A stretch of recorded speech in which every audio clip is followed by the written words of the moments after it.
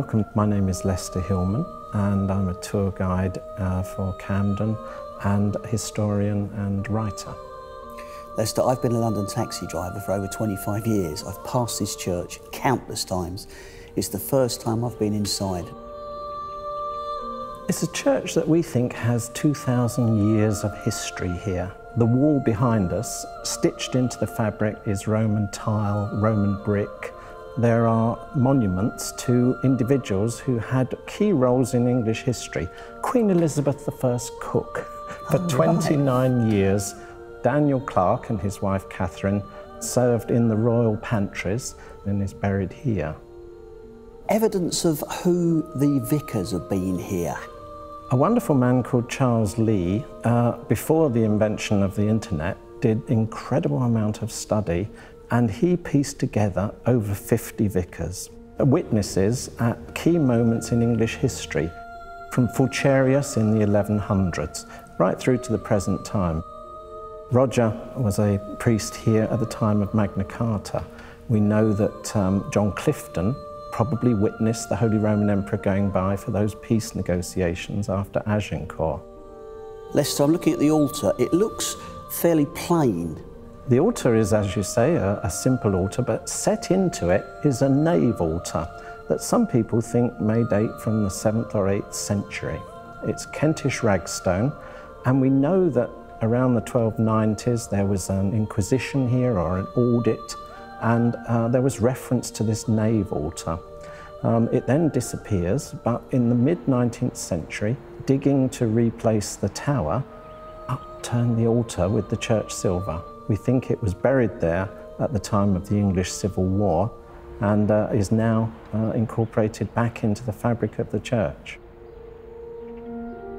Over 2,000 years, the church has been remodelled a number of times and reused materials. In the 19th century, it was brought back into use as a parish church and indeed had galleries here for hundreds of people.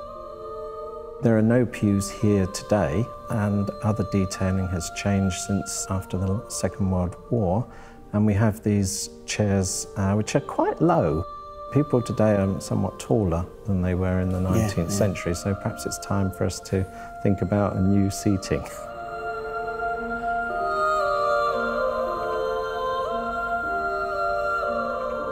What was the area like prior to the railway around the church? Would have been pleasure gardens in terms of places of refreshment, spas, farmland, and open space. And of course, let's not forget the River Fleet, which had a major influence on this area and now is almost hidden.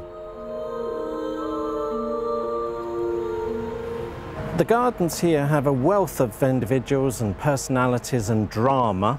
The author of Frankenstein, Mary Shelley, for a time she lived just over by the hedgerow there.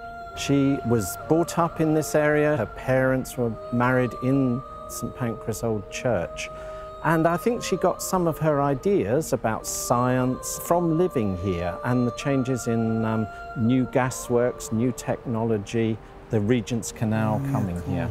In terms of numbers of people that come into the gardens, the principal reason they come is Thomas Hardy. We have a spectacular ash tree surrounded by gravestones that became available when the gardens gave up space for the building of the railway in 1867.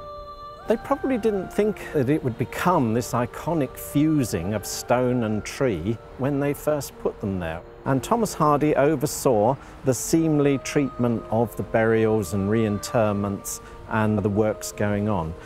It had an enormous effect on him. He gave up his work in London. He went back to Dorset and became the writer and poet that we know of. So are there any other special groups of people who are synonymous with this cemetery?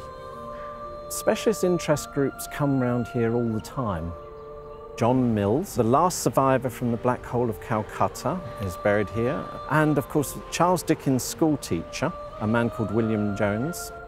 Lester, I'm sort of very aware of the area and the changes that are occurring here. Do you want to talk me how you see them?